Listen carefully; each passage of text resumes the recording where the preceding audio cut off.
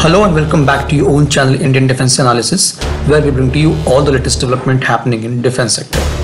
BrahMos is a name which everybody is aware of in the world of missiles, simply because it's the fastest supersonic cruise missile in the world. It is jointly developed by India and Russia. In today's video, we will be discussing about the lighter version of BrahMos missile, which is also called Brahmos NG. The obvious question that many of you might be thinking is, what is the need of Brahmos NG missile when we already have BrahMos missile whose capabilities are proven? Now, before we answer this, let's try to understand the requirement of Indian Air Force. The Indian Air Force wanted to integrate the BrahMos missile with its fighter jets to enhance its land attack and anti-ship capabilities. The Indian Air Force already has the air variant of BrahMos missile, which is called BrahMos-A. The BrahMos-A missile has a range of 500 kilometers and can attain a maximum velocity of 2.8 Mach. The weight of missile is about 2.55 tons. Now, if you look at the payload capacity of Tejas, it is 5.8 tons, and that of Su-30 MKI is around 8 tons. So the lightweight fighters like Tejas cannot be integrated with BrahMos-A. Even the Su-30 MKI, which is a heavyweight fighter, has to undergo several changes and modification before it could be integrated with BrahMos-A. Yet, Su-30 MKI can carry only one BrahMos-A missile with it. Therefore, Indian Air Force was looking for a lighter version of BrahMos missile, which could be even integrated and launched from LCA Tejas, and that is why BrahMos NG development program was launched. It is also called BrahMos Mini by few.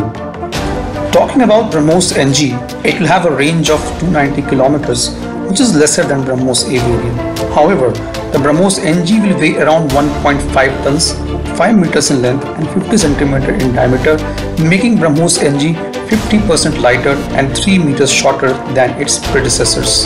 Now, if we compare BrahMos NG with BrahMos-A variant, it will be 1.05 tons lighter and will be more powerful, as it will have a maximum speed of Mach 3.5, whereas the maximum speed of BrahMos-A is Mach 2.8.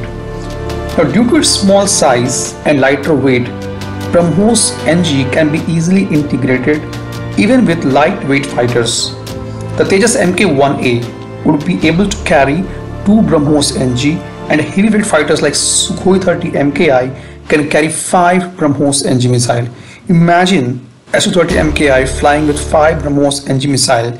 This kind of firepower is going to greatly boost the land attack and anti-ship capabilities of Indian fighter jets.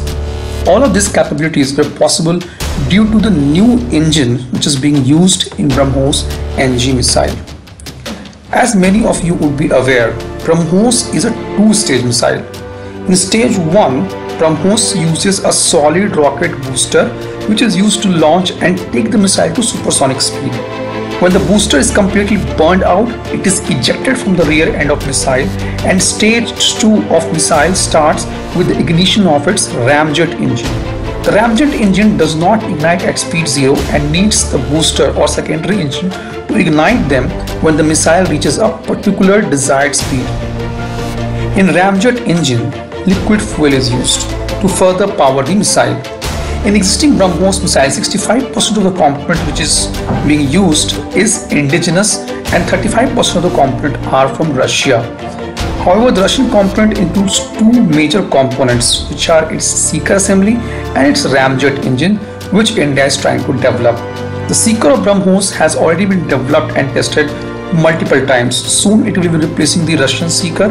The new SEEKER will not only increase the percentage of indigenous component in the missile, it will further increase the accuracy of BrahMos and also make it jam-proof.